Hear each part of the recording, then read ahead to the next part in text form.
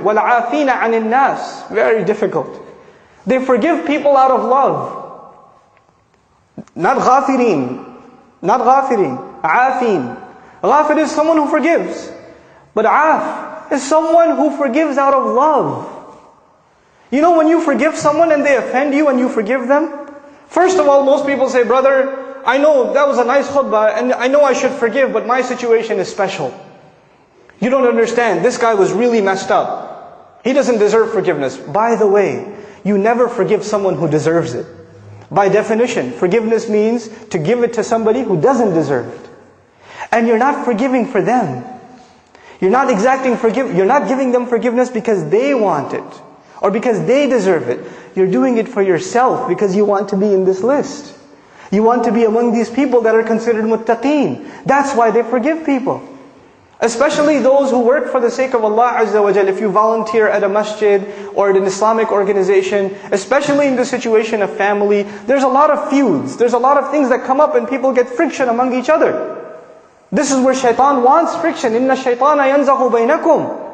Among yourselves, shaitan will no doubt, he will try to cause dissent among you. And these are the times we have to remember وَالْعَافِينَ عَنِ النَّاسِ. You know, the Sahaba understood this really beautifully well.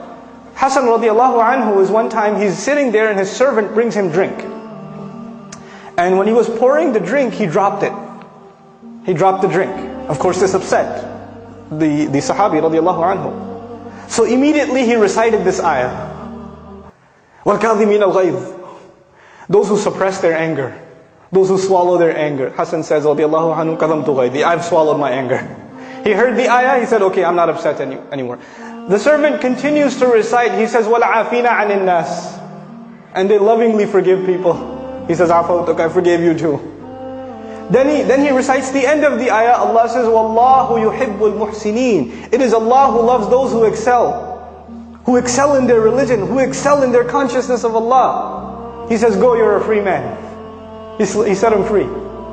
Just because he heard the ayah. These ayat are supposed to exact change in our behavior. So here we have three things Allah Azza wa Jalla mentions. الَّذِينَ يُنْفِقُونَ فِي السَّرَّاءِ وَالضَّرَّاءِ. Those who spend when it's easy and when it's hard. وَالْكَاظِمِينَ الْغَيْظِ. Those who suppress their anger consistently. And then وَالْعَافِينَ عَنِ النَّاسِ. And those who pardon people out of love. And here it implies also out of love of Allah. One thing about forgiving people, because it seems to be a big problem for Muslims. We're very nice to the secretary at work and to the boss. When we come to the masjid, we come with a frown. There's a problem. That brother, yeah, he's nice, may Allah forgive him. And you start with all the flaws he has. We're not forgiving of people. We're very cutthroat when it comes to each other. We have to learn to be different. And in this regard, I share with you just one reminder that I shared with a few students last night. Abu Bakr as-Siddiq radiallahu anhu, probably there can't be any comparison between the love he has for Rasulullah sallallahu alaihi wasallam and anybody else. His love for the messenger surpasses anybody else's. Radiallahu anhu wa sallallahu alayhi wasallam. On top of this, his daughter is married to the messenger of Allah. Sallallahu alayhi wasallam. So not only does he love him because he is the messenger of Allah, he loves him because he's family. His daughter is accused. In Surah Nur we find the incident. His daughter is accused. And his daughter is accused by someone who he used to give some allowance to. Now those of you that have daughters, imagine your daughter is accused in an ugly way, like our mother was accused, al-Mu'mineen. Just imagine the rage you would feel, the anger you would have. And on top of this, add that this is not just anybody's daughter. This is not just any woman. This is the mother of the believers. So accusing her is an attack not just on her, but on her husband and on the deen of Islam. It's an attack on the dignity of Islam altogether. This incredible violation, this enormous, attack. And here we find Abu Bakr as-Siddiq radiallahu anhu, as how big this man's heart is, he exacts his anger by discontinuing the allowance. That's all he does. He discontinues giving allowance.